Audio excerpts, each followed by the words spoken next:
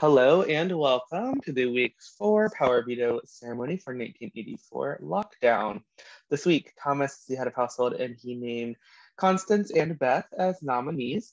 Constance won the power of veto, and so he has the option to use it on himself or Beth or leave the nominations the same. Constance, you can give us your decision. I will be using the veto to save myself. Thank you. Okay, as Constance has used the power veto to save himself, Thomas, you must name a replacement nominee. You can give us your decision. Well, congrats, Constance, because at least it makes me feel better knowing that you did it that fast, because there was no way in hell it was going to be that time. My arms are just on to my renom. Things are about to get a little bit spicy.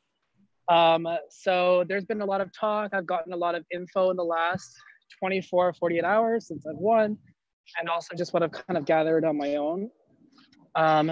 This person, I believe, has been playing all sides of the house, running to power, making a lot of group chats of 3s and 4s and not telling me about it because I found out through other people.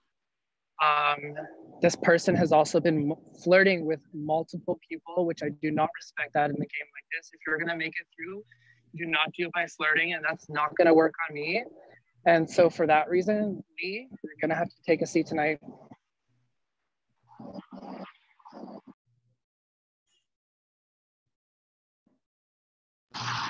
Did y'all hear that? Yeah, I heard you.